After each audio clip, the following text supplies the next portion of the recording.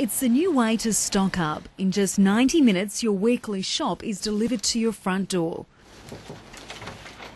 G'day, here's your groceries. Mother of three, Linda Kinos dreads going to the supermarket. Getting them all into the car and walking down the aisles without one screaming, wanting one thing and one wanting the other, it just takes, I guess, the misery out of supermarket shopping. Grocery Butler is the latest entry into the multi-billion-dollar online market.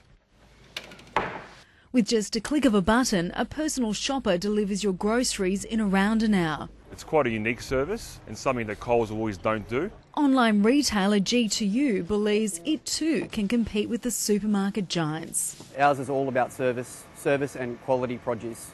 Online sales have doubled in the past 5 years to $2 billion. That's 2.2% of the lucrative grocery market.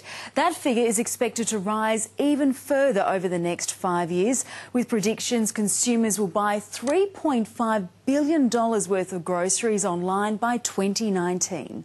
As online sales become more lucrative, supermarkets are definitely going to be paying attention to the amount of sales they're not getting. Online wine retailer Vino Mofo is taking away some of that market share. In 3 years, they've signed up 270,000 customers. So we just looked at what we thought Coles and Woolies didn't do well.